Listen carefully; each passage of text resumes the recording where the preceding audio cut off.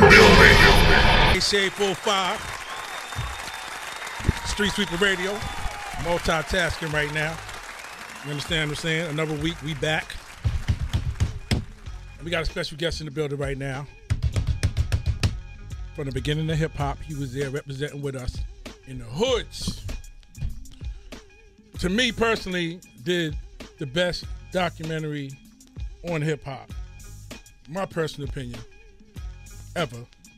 Titled Star Wars.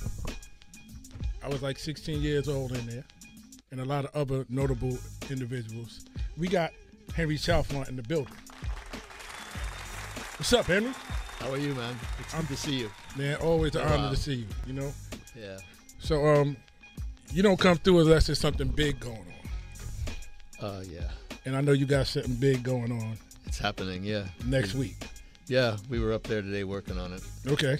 Let's tell the people about it. Okay, well, I got a retrospective show of my work covering just about everything from the trains to my pictures of basically the hip-hop documentary pictures that I did of, DJs, jams basically in the Bronx and also in East Harlem with my man here, with Kayslay back in the day when he was 16 years old. And pictures of, B-boys, Rocksteady. Back in 1981, we did a number of things together. Yeah. Right back at the beginning of the breaking, happening, the craze that took place. Basically, those photos, the trains are going to be there. Hundreds of photos. Some of them are life size. The show comes from Madrid, Spain last year. A street artist named Suso33 designed it, and the municipality of Fuenlabrada supported it. And kind of unlike here, you get a lot of support from the state over there. Yeah. And they put a whole lot into it, and so they created this very big show. The trains they produced over there were bigger than life size.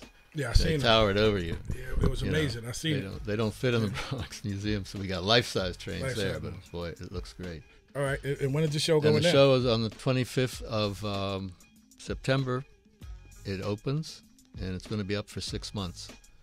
It closes on March 8th, so it's up for a good long time. So and being at the museum, it's free admission to the museum. It's open to the public, and I'm totally happy about that. What we started in New York, what you guys started in New York, is spread around the world, and for me, it's important to bring it back home, and that's what we're doing now. So that's next Wednesday, y'all. Bronx Museum. I'm gonna be there too. Yep. I'm gonna be there DJing. Yep. On the ones and twos. So make sure y'all come out and experience hip hop. You know what I'm saying? In its purest form, from day one, the transition, everything to where it's at now, and I tell people all the time, it was real awkward. Like, I come from the hood. I come from East River Projects. And Henry would come and be in the middle of the project taking pictures. I mean, he'd come to the train yards when we did pieces. Like, he'd be everywhere. And, when I sit back and I think about it now, I'm like, oh, man, like, what the fuck? Like, like you was fearless. Like, you didn't care. It's almost like you had a vision that we didn't even have, because when back then, it wasn't about money.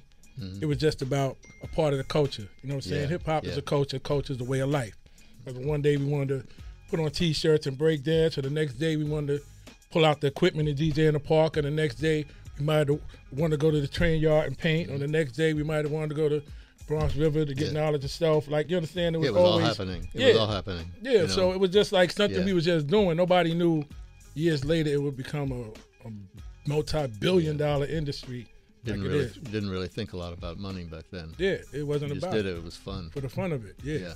So just to know that you came through just showing us love and taking pictures and, you know what I'm saying, acknowledging the culture, man, I just want to thank you. You know what I'm saying? Yeah, well, because what's crazy is one of the most recognized pictures of someone DJing on the internet. Yeah. It's my picture. It's me. Yeah. People don't know it's me because I'm skinny and I'm like, but that picture is everywhere. You. Yeah. If you hit Kool Herc name, that picture will still pop up. Yeah. You know what I'm saying, in the feed. You know what I'm saying? Yeah. And yeah, it's one of my good pictures. yeah, exactly. That picture's everywhere. But I definitely want to thank you for help solidify my gratitude goes out to the community because you guys made it happen. I would have had nothing to take pictures of without what went on there. 8-A-Day Shade 4-5 Street Sweeper Radio. So let's hit them with a classic. You got a classic over there, Torch? Let's hit them with a classic. You know what I'm saying? 8-A-Day Shade 4-5 Street Sweeper Radio. DJ Kayslay. Drama King is in the building. We got Henry Chalfant in the building. And outside of this great show you got going on, Star Wars, also had Subway Art. Right. Understand? That was definitely a bestseller. Yeah, it definitely was. Till today. And combination of my photos and Martha Cooper's photos. Exactly. It was a good combination. And then y'all did a bigger one. Yeah, we did the 25th anniversary. Yeah. Was huge. It made it hard to steal because the other one had a reputation for being of not staying on the shelves. Yeah, I mean mine disappeared out my crib a couple of times before. So I still got one copy left. There was an article in 1987 in the London Times which said that spray can art was the second most stolen book in the city after Subway Art. but the crazy thing about it was that you got to look who it was. It was a book about vandals. Yeah.